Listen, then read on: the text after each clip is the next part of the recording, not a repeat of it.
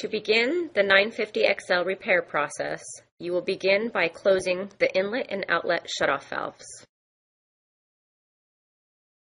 You want to open the number 2, number 3, and your number 4 test cocks to release the pressure from the valve.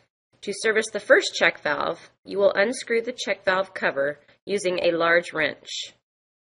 Use extreme caution while removing the covers. The covers are spring-loaded and under tension.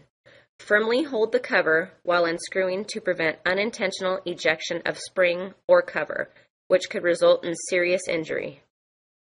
Next, you will remove the cover, the spring, and the poppet assembly from the valve.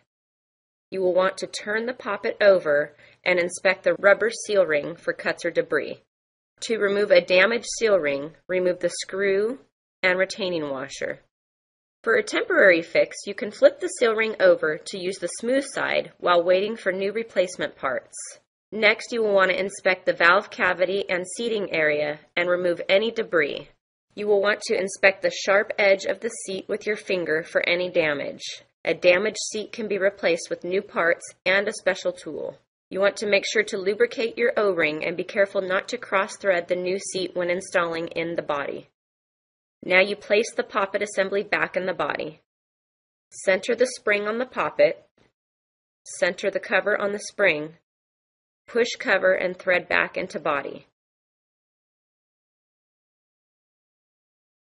Tighten with wrench.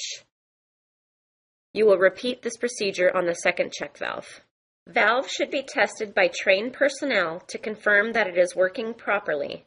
Now you can close the test cocks. Open the number 1 ball valve slowly to pressurize the valve. Inspect for any leaks. Open the number 2 ball valve a small amount and wait for the system to pressurize. Fully open ball valve once the system is pressurized.